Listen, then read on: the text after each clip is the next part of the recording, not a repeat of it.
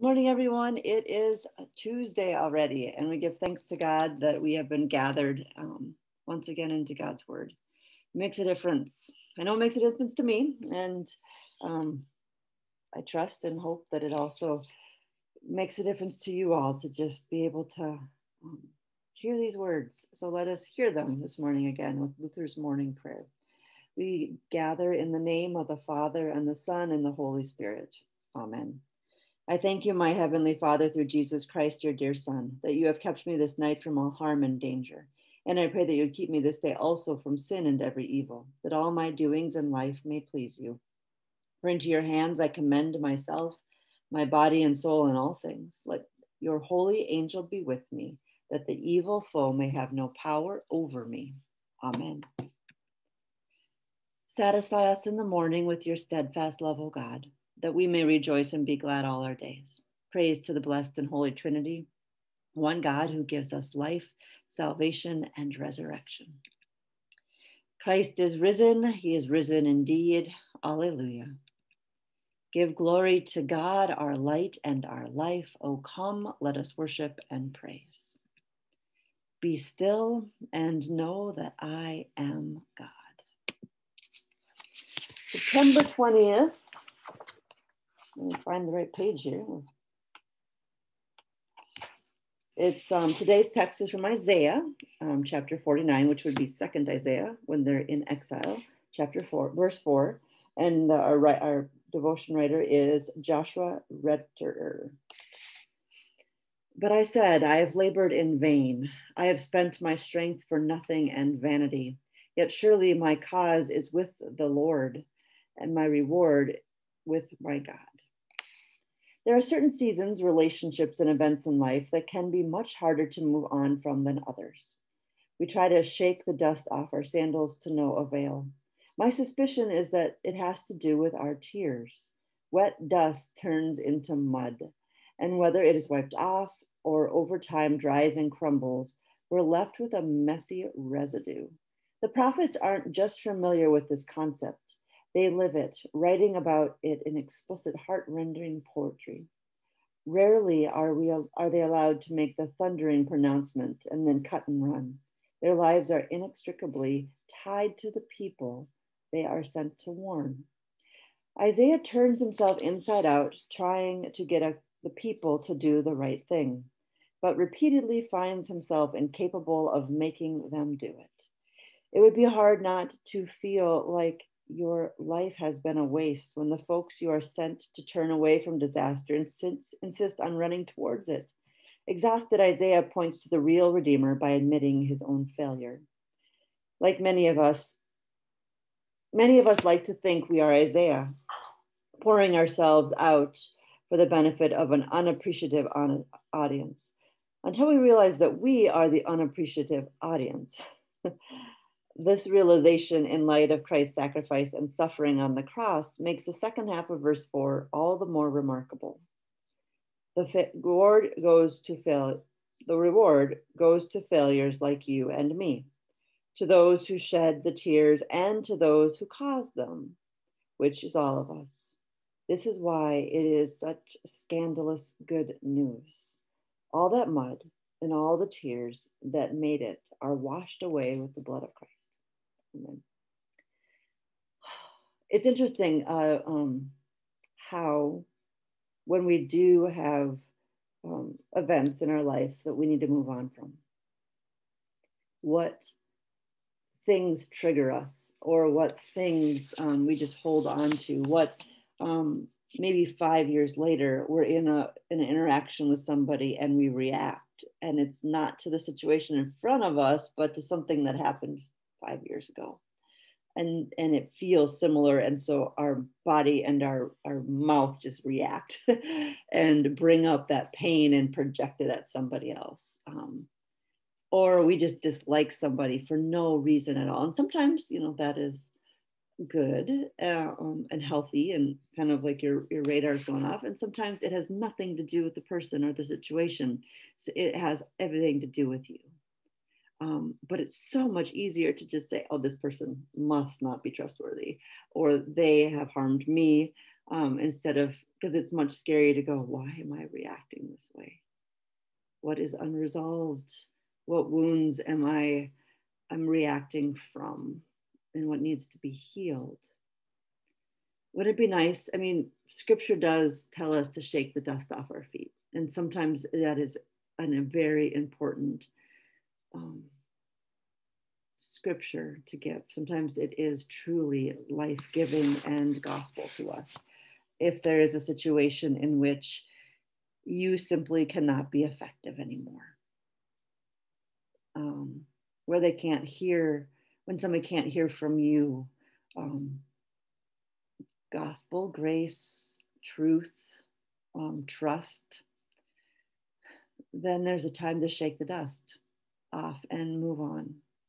Now, partly is out of woundedness, if that those people have harmed you or harming each other and refuse to be healthy. There's a time when you just kind of leave people to their own mess, right? And you say, I'm here to walk with you, to be with you, but I'm not going to be an enabler. I'm not going to become codependent upon the situation. And so we try to move on and shake the dust off. But sometimes those people are family and they'll forever be connected. So then there's healing and there's counseling and there's prayer and there's God's action to work through that. And it is muddy and there's residue that remains, that is healed with the blood of Christ, with the forgiveness, with God doing more. And sometimes, as this text is saying, we are the ones who are the unappreciative audience. We are the ones that we are running away from our own problems that we've caused. And we keep on committing those same mistakes. It's like it's a pattern. It's like we're bound to it. We can try to shake the dust off, but maybe the common denominator is that we keep doing the same things. Maybe the common denominator is we need to develop new tools. Maybe the common denominator is we need to get over ourselves a little bit.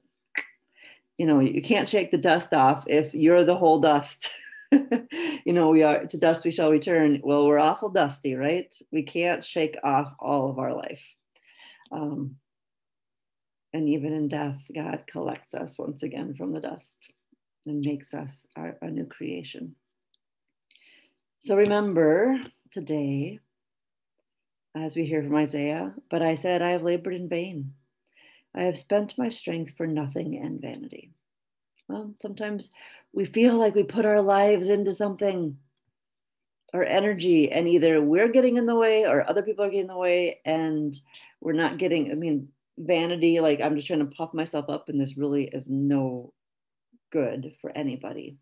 And that realization hurts because it feels like we've wasted our life, our time, or a season, and we're exhausted, and for what?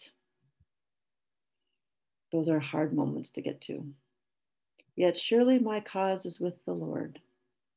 My cause, my life, my joy, my salvation, my vocations, even how I'm called to serve others. God will have you bloom where you are planted. God will have you put you to use in the situations, the places, the people. And my reward is with God, not necessarily with the people around you. And maybe sometimes if you're looking for your reward with the people around you, maybe that's something to think about too. Of course, we want to have our lives matter, and God, and they do. But to be truly unfettered in our life, to be made whole by God and then be sent out as good, healthy trees, which I think, I know it's an interesting mixed metaphor. Trees don't get sent out, but whatever. To be planted, to be solid, and then bear fruit. And the fruit is not born so that our labor has vanity or not vanity. It's simply because that's who we are. and God will make good on that. So know that all those tears, all the dust is in Christ Jesus, and God will make you new again today and again tomorrow. And your life is not in vain because it is a pure gift from God. Thanks be to God. It is just dust, but it's glorious dust because we've been made by God. To dust we shall return, and God will find us fully and resurrect us fully. It's a good news. You have been born anew today through the living and abiding word of God. The Lord be with you and also with you. Let us pray. Mighty God of mercy, we thank you for the resurrection dawn, bringing the glory of our risen Lord who makes every day new. Especially we thank you for the sustaining goodness of your creation, for reminding us that we are dust, for encouraging us to shake the dust off our feet. And when it won't shake off, for washing us clean in your forgiveness given to us through the blood, the body and blood of our Lord Jesus Christ. That does make us new each and every day. For the new creation in Christ and all gifts of healing and forgiveness, we rejoice. We ask that you are with those in our community who are hospitalized, those who are in the midst of treatment, those who are waiting for surgery, those who are in the midst of hard decisions, those who are in need of your strength and comfort. We pray for your abundance, for your presence, and for your love. For the gifts of relationship with others, we thank you, Lord. Continue to bind us together in our relationships. Help us to know when to step away. Help us to know when to step closer. And create in us receptive hearts, Lord, receptive minds, receptive bodies to the people you've placed in our lives, so that we might care for one another, so that we might glorify you in all that we do. For the communion of faith in your church, Lord, continue to gather us in, continue to flourish our ministry, continue to put us in the right places in each other's lives and in our community for your glory. Merciful God of might, renew this weary world, heal the hurts of all your children, and bring about your peace for all in Christ Jesus, the living Lord. Especially we pray for those who govern nations of the world. We pray for President Biden and Vice President Harris. We pray for all of those who are serving in our country in elected positions. May they be faithful. May you guide them, and in their weariness, may you enlighten them. We also pray for the transition and all that's happening in England and the United Kingdom. We pray for Ukraine and Russia. We pray for China and Hong Kong. We pray for all the places in the world that need your grace. For people in countries ravaged by strife or warfare, we ask for you to provide the provision through those people that are closest and able to provide it. And for all who work for peace and international harmony, we rejoice and we ask that you multiply their work and make it take hold. For all who strive to save the earth from carelessness and destruction, we ask that you find a way forward that is sustainable for us. That we know the new heaven and the new earth are part of the promises that you bring, Lord. But this earth that we have, we also are called to care and be stewards of.